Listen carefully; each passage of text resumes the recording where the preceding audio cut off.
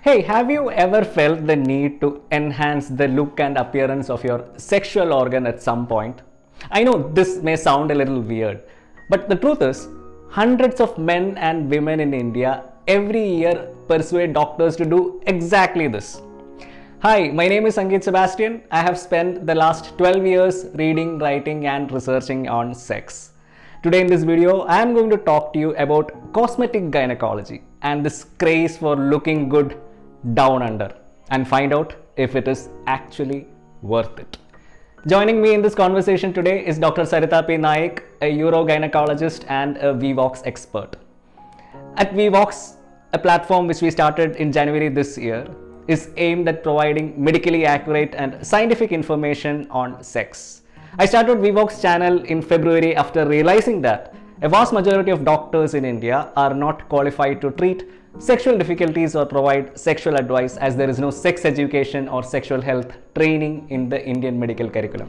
So if you like what we are doing, please consider subscribing to our channel and also press the bell icon so that you are reminded of my latest videos.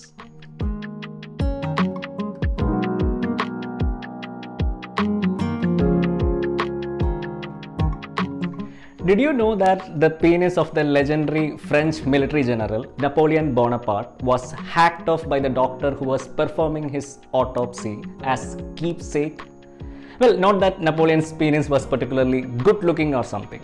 The Time magazine described it as something looking like a maltreated strip of buckskin shoelace or a shriveled eel.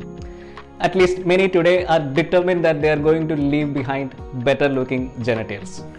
Cosmetic gynecology, also known as aesthetic gynecology or functional gynecology, is a subspecialty of gynecology which deals with external appearance of female external genitalia. It may involve the skin tone of the private parts. It may involve dealing with the size proportions of labia majora, minora. It may be how clitoris appears. It may be hymen, which people may need to recreate for various reasons. So it deals a lot with the needs and desires which are largely unspoken. But these days women are opening up, they are more vocal. Yes, it's not only women, it's even men these days. We often hear from our patients they are looking for solutions and some ways to increase the size of penis. We are living in an age when people want their private parts to look as photogenic as their faces. A few years ago, the Tamil Nadu government launched a free breast implant program for women, which also included cosmetic implants. The argument given by the Tamil Nadu health minister was that even poor women has the right to look beautiful. Absolutely, sir. But what accounts for this craze for better looking genitalia? There is absolutely nothing wrong with your penises, vulvas or vaginas. They are meant to look different and comes in all sizes and shapes. The way they look has got very little to do with the actual sexual functioning, unless of course you have some biological deformity or a medical situation. Also, many cosmetic procedures don't guarantee any results. Some can even be harmful. But that hasn't stopped people from going for it. Why? Often we hear from our patients, women in our clinics, that their partner wants them to do it. The partner expects the vagina to be a bit more tighter. The partner expects that, with some kind of weird comments that the skin of your private parts is not as fair. Can you do something about it? So I'm just curious and I want to fix it if it is possible.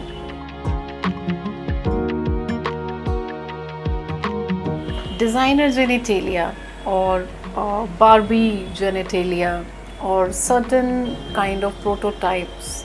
Now these ideas people get from internet. Definitely pornography has played a huge role. The unrealistic expectations there, because they see people performing there, getting involved in sexual acts for unrealistically long hours, long durations. They see big size male parts, big penises, over fair skin at the private parts for a female, very fair skin. So many times these unrealistic demands are coming because of expectations to match, which are being served on these sites, on the channels, on these platforms.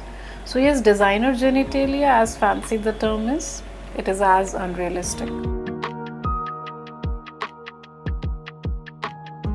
We have to clear the set boundaries while we counsel people what to expect, because it depends a lot what is the basic, the genetic, the original, the type of skin a person has, the basic tone which a person is born with.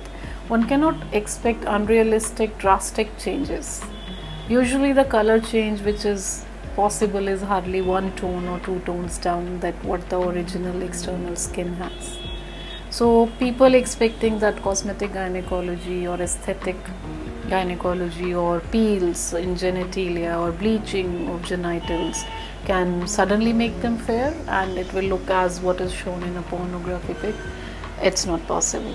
It's not possible because they cannot change what your basic tone is, what you're basically born with.